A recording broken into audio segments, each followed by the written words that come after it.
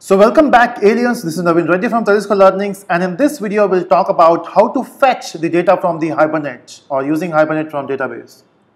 So in the last video we have seen how to add values, right? So we can use this method which is save, using which you can store the object. But let's say I want to fetch the data now. But before fetching we should have some data, right? So I already have this data in my database. If you can see in my MySQL we already have 101 and green. Oh, we are not using name is because we have made it transient. Let me just run this once again so that we'll get that transient as object as well. Let's go back to our database, and if I say show, you can see we got that record. Now what I want is I want to add some more values. The problem is if I say 2 and if I change this value to, let's say, sarang, and if I say the color is white, the problem is, since we are saying create, every time it will get a new table, right? We don't want that. We want it to use the same table. So we have to make it update, right? So we'll say, okay, update. Now by saying update, what you're doing is, it will not create a new table now. So if I run this code, you can see in your database, you'll be having 2 rows now, 1 Navin green and 102 sarang white. Now if I go back here, okay, now what I want is, I don't have these values here. Okay, let me just remove these values in the same code, and in alien I also want one more method here which is toString, so that when I print the object it should not print the hash code. I want to print the values of it. So we'll implement toString method here. Now if you're not familiar with toString method, you can just watch my video on toString on YouTube.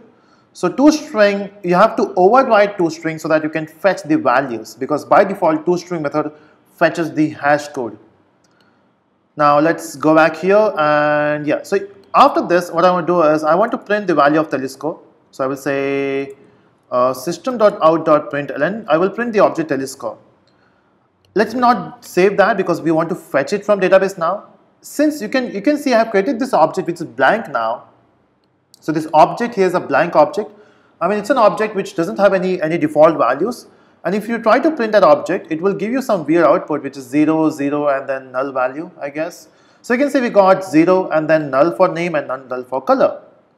I want to fetch this record from database. Now how do we do that? It's very simple.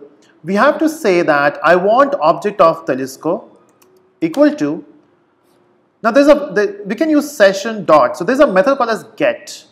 In this get, you have to pass 2 parameters. The first one is the class name. The class name is alien.class.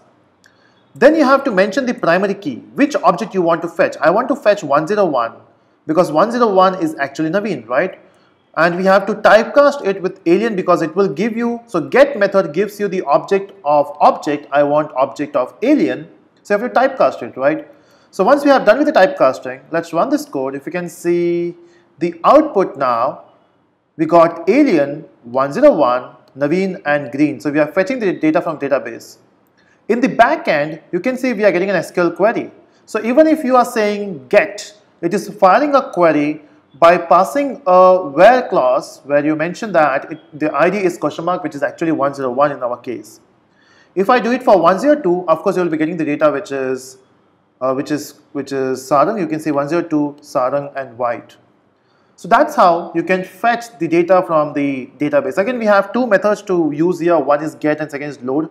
Again, we'll talk about load in one of the video in the subsequent tutorials. But you can use get to fetch the data. Okay, so that's how you fetch data from database using Hibernate, and we have to do that with the help of get method. One more thing, you don't have to create object here. We can also say null because it will be giving you the object, right? The instance. You don't have to do that. And if I run this code now, you can see it still works. So we don't have to create the object there. You can simply specify null. Even that will do. So that's it. So if you liked this video, make sure you like the video and do subscribe for the videos. Thank you so much.